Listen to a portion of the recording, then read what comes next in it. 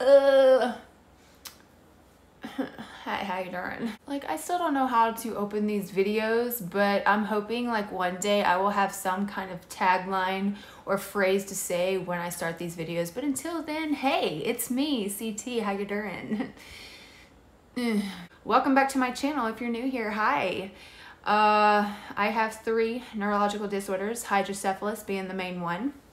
These disorders almost took my life last year in 2019, and now I am coming forward and speaking about them. If you have not seen already, my hydrocephalus story part 1 and part 2 is above, so check those out. I am now coming out about other things that happened during 2019 that maybe somebody might need to hear. They can, see what it was like from my experience, because, I never thought that having hydrocephalus, I would have gone through what I did, but it happened. And so now I'm speaking out about it. I just want to say that I am not a burn victim at all.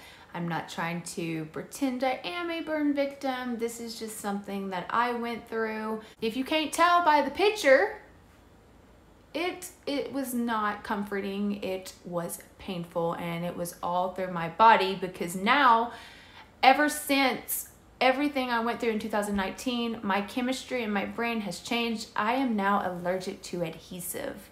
I cannot wear any kind of bandages or band-aids that have the adhesive on it.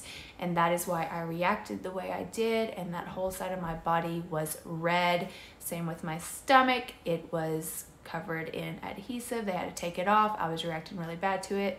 They even had to put oven mitts on my hands so I wouldn't like touch it and scratch it. It was the worst experience ever. Even trying to learn how to walk again, like that was painful, because my back was weak, my legs were weak. My legs were so tiny, but I feel like that burning sensation of all of that on my body was probably the worst pain I've ever felt in my life. I don't know why I am now allergic, and I don't know why my skin reacts the way it does. I'm not a doctor, I'm not a scientist, I don't know. But I can say, like, after everything I went through last year, my chemistry is now different.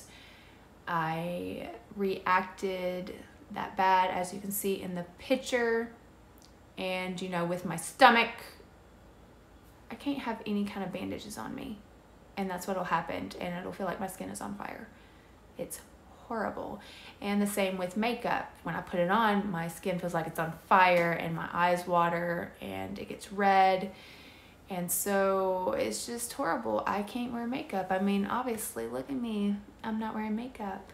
I did buy hypoallergenic makeup, which I will try in a few days. I'm trying to wait till this, like, the irritation goes down, because my eyes still kind of burn from wearing makeup yesterday. In the video that I went to the doctor's appointment where I got rejected, if you look in the video, you can tell, like, it doesn't really look like I'm wearing anything, because it wore off my face. The mascara, it was off because my eyes were just watering so much. So it was kind of like a waste to wear that makeup. But I will try in a few days to see how this hypoallergenic makeup, affects me. I'm hoping it works, because I do have a wedding I'm going to in a few days. Like, I hope I can wear it, because I don't want to be like ugly. Like, I can't wear a filter out in public. I can't wear Snapchat with me all the time. So I'm hoping this hypoallergenic makeup works.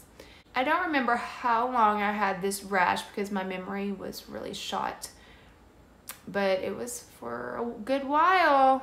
I felt that for a couple of days. But I do remember having my mittens, my little oven mittens on, so I couldn't scratch or anything, and it was agonizing, guys. It was horrible. I have been through childbirth, many brain surgeries. I feel like I could have tattoos all over my body, and it would not compare to what I felt last year having that rash or that irritation on my skin, because it felt like my skin was on fire. I am not a burn victim. I don't know what that feels like, but if I could describe it, if you put your hand on an iron or some kind of like oven or a hot iron on the highest degree, it's like holding it and not letting go. That's how my skin felt. I felt like I had burns all over my body, and it just felt like I was being touched by an iron and it would not get off my skin. That's how irritated my skin was. It was bad. And you know, I don't really, what do I use now? I had a boo-boo a while back. Could not use adhesive because of what could have happened. I had to use like gauze and tape. I had to MacGyver. I had to find an alternate way to cover my boo-boo. Like, it's just weird. I cannot use any kind of Band-Aid or anything adhesive. There is like this medical tape. I've used that, but with like bigger cuts from like hiking and stuff, I have used gauze and tape. That's all I've really used. I don't use Band-Aids at all. I'm too terrified to do that again. I don't want to feel that pain ever again. After yesterday wearing makeup to where it burned my face, you know, I can't do this. So if I have to go without wearing makeup the rest of my life, that's fine. I usually do the natural look anyways. I'm a tomboy. It doesn't bother me. But when I do go somewhere nice, or if I'm going on a date, I would like to look my best. But you know, if I can't help it, I can't help it. I'm hoping that hypoallergenic makeup will work, but I will find that out in a few days. But that is my little story for the day. My skin felt like it was on fire. It wasn't literally, but I wanted to share that story because hydrocephalus changed the chemistry in my brain. I'm not sure how. I'm not a scientist, but everything I went through last year, they told me my chemistry is different. I am now allergic to adhesive, and I'm now allergic to makeup. Don't know how, but the main source of it all was because of hydrocephalus. Are any of you allergic to anything now because of hydrocephalus? Please let me know in the comments below because I would like to hear it.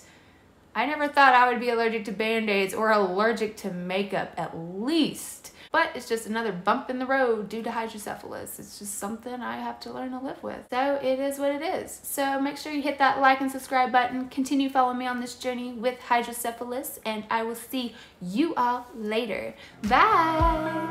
When the stars